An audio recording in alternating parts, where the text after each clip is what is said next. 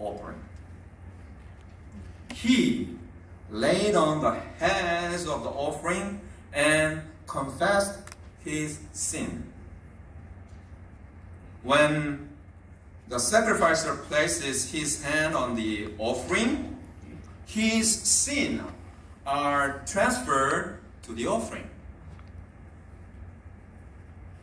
So, the first step we need to do to worship God is repentance. We need to repent our sin. Worship must begin with repentance. And through worship, we encounter the precious blood of Jesus Christ, who passed over our sins. Continue verse 5. Then he shall kill the bull before the Lord, and Aaron's sons, the priests, shall bring the blood and throw the blood against the sides of the altar that is at the entrance of the tent of meeting. Verse 6. Then he shall flay the burnt offering and cut it into pieces.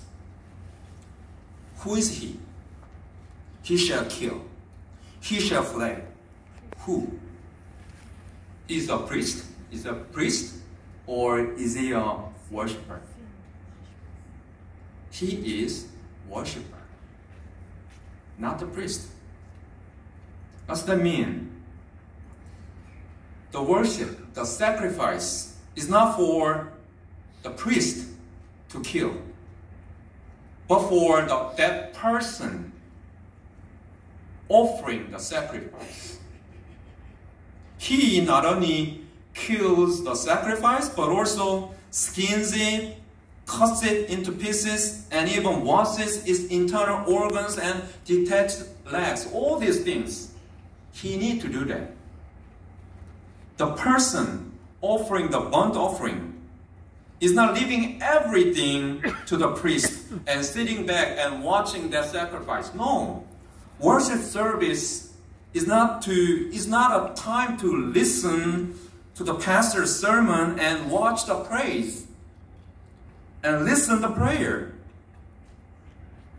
When we come into the presence of God, we are to offer our whole selves to God. We cannot just give God part of our life. We must give God our everything. Faith in Christ involves the whole of man. As a Christian, when we live as a Christian, that means it can be involved whole of our life, not a part of our lives.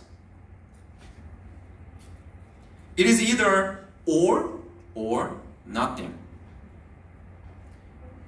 You cannot be saved by just giving God part of your life.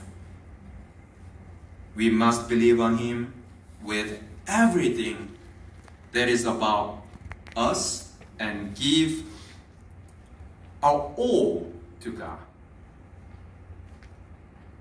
So we need to participate.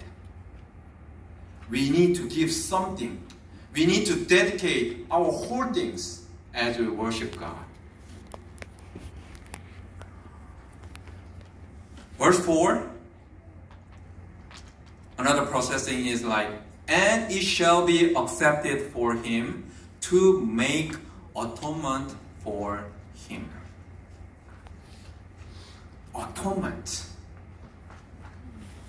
Worship always points to Jesus. Worship does not bring the worshipers into the place of looking upon Jesus. It's not true worship. Whenever we worship God, we need to encounter Jesus. We need to experience the cross of Jesus, the atonement for us. Too many church services are filled with the elements of entertainment that we miss the entire purpose of worship together. the sacrifices that the children of Israel offered were a prelude to the cross of Jesus.